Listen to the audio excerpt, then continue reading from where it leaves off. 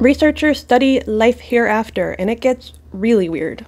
So you may have heard of xenobots, and I didn't realize you could do this with human cells. It turns out that even after an animal has expired, its cells can still be viable and can be turned into a completely different form of life.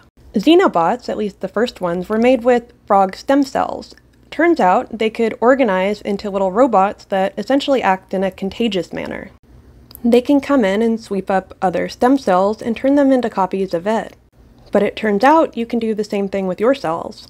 Every cell in your body has the capacity to make an entire you. Even if you expire, you could still clone yourself and make another if you really wanted to. Or you can allow the cells to self-organize into a body that they kind of figured out themselves. The cilia that once lined your lungs that cleared out crud could also be applied to a new body form for one of your cells that self-organized into a little robot. These robots have lots of applications. They could deliver medication, or they could go in and sweep stuff out of your gut, like cancerous cells.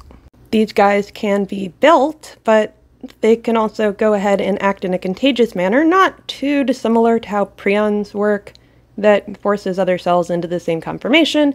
In this way, they can reproduce. Granted, every cell also has the capability of dividing anyway. I also love this leggy boy. I always will.